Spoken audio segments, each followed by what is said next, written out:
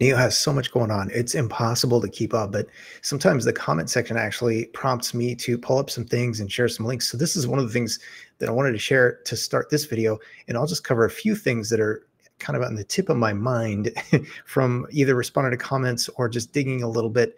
So this is the first one back on March 17th, 2025, CATL and NIO announcing their strategic agreement. And this is the part that I've highlighted. CATL will support NIO in developing the battery swapping network, while its Choco Swap technical standards and network will be introduced to the subsequent newly developed models of Firefly, NIO's new brand. Then they want to tell a little bit more, but I want to keep it moving because this is then from early May, and this is from Will with China Driven. Shout out, Will. Thanks for this share and a lot of the shares that you actually offer on the old Twixter platform. This is where he saw them installing one of the future Firefly, and then, of course, for maybe what the other companies mainstream are going to be using for their swapping stations. Of course, the NIO and Onvo right there. So this is, again, the progression and the build out. On kind of that note is Firefly, and when will we see swappable, battery as a service and swappable models? And as Will once again shares here, he's thinking maybe August 1st is when the Generation 5 swap stations will come out.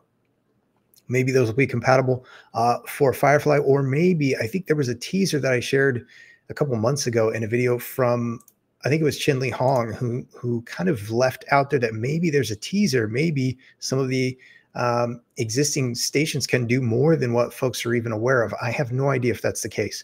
But if it ends up being that, let's say they can use some of the existing power swap stations in Europe, then that would certainly help with the expansion of Firefly if they wanted to offer battery as a service in Europe. I don't know. I'm just thinking out loud and sharing some of my random thoughts here. This is also kind of in my mind. And, in some of these articles, they don't actually specifically reference NIO. So like in this one, they don't. But what you'll note is a lot of the partners that NIO has actually agreed to do things with in the battery swapping technology. Like these are, I think, the first two that were announced way back in November of 2023. It seems like so long ago, right? So that's, again, just some of the things I'm thinking about and wondering how it all comes together. And then, of course, we've got the power swap, the energy storage, the V2G, and this is the highlight that I wanted to offer here. NIO is preparing to launch its first bi-directional power swap station in Europe. So I want to come back up and share the date here. This is from September of 2024. There's actually a February one where they announced one of their partners in China for doing virtual power plants. So that's kind of a nod to the recent video that I did. And then finally, kind of random, I'm all over the place, but I just wanted to get a few of these points out. This is the other thing, with the Onvo L90 or the Ladao L90 coming up, one of the things that William Lee offered in this Q&A is that the pure electric vehicle market is growing, and that's for mid to large size SUVs, grew by 63%, but the extended range, so this EREVs, the Li Auto and some of those folks were selling so many of, they only grew that market by 1% year on year. So we could see a turning point, a pivotal point.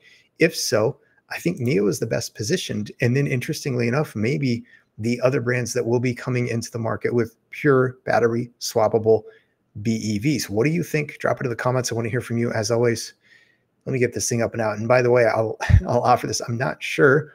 I turned the settings, I changed them because I realized almost 40 different countries are watching my videos in the last month or so, which is phenomenal. I love the NIO global community in that aspect, but the YouTube settings have changed. And in the last couple months, if I leave it so that more translatable options are out there, and I don't even know what all languages that entails, it doesn't even tell me what all countries are able to get a translation, but sometimes it does not allow me to do any editing, meaning I can't even cut off the beginning or end of a video.